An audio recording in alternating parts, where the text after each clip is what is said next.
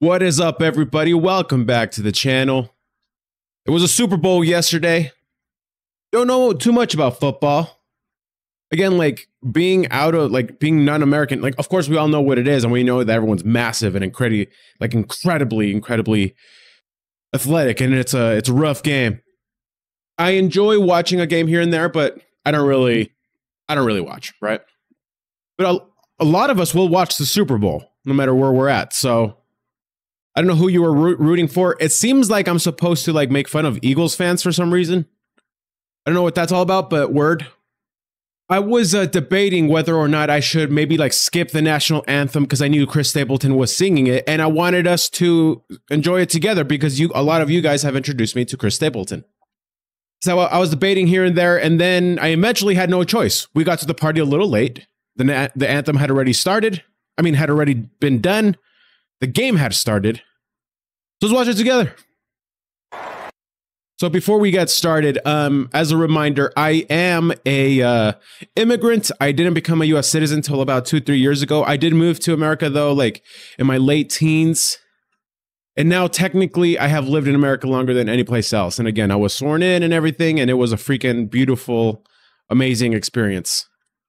So it's cool going to events like this and actually, like, putting my heart on my chest and being all in. It's a beautiful anthem, dude. My family, we're so lucky we got over here, man.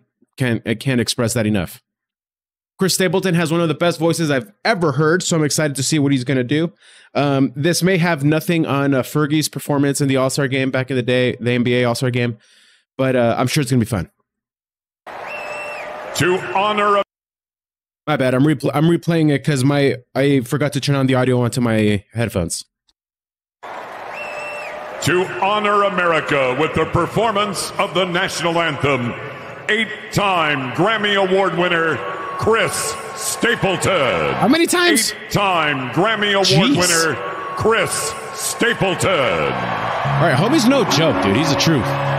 Oh, say, can you see by the dawn's early light? Oh, so proudly we hailed.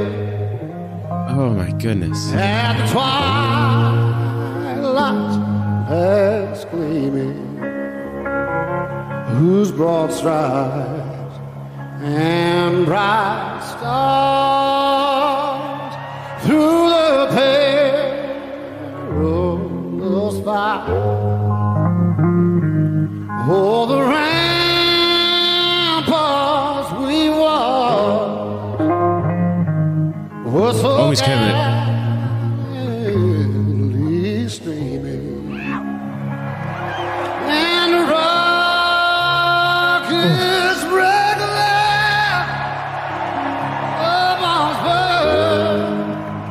Oh my, dude, I'm with you, bro. It's beautiful, dude.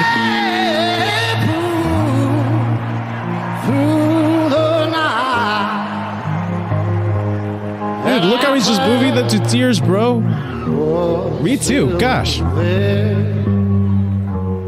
Oh, say, does that star-spangled banner yet wave? So effortless, dude. Oh, the land of the free and the home of the brave.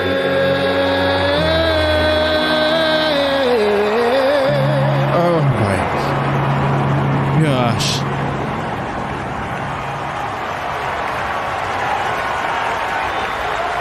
Oh. That was extraordinary, bro. How did he do that? What is it? Just okay, that rasp, that blues voice he's got is unbelievable. It's somehow like I'd never noticed, but rasp like that can like add a huge like feeling to the song.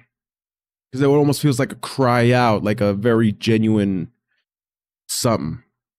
With just the broken down Telecaster just playing the super simple, like not even chords necessarily. Sometimes it would just be just a note on the bottom string. Sometimes we get people singing the national anthem who just want to freaking just, I don't know, man, just show off and riff like nobody's business, like, but just for the sake of doing that. But it felt like he was trying to sing the anthem and focus on that. And it's clear that it worked because, man, that was cool. I've never really seen like the football players like that touched by the performance. That was cool. Very cool. Very, very cool to see. I just am dropping crap all over the place here. Woof. Chris Stapleton, bro, he's the truth. Freaking watching the dude just coming and crushing it. That was unbelievable.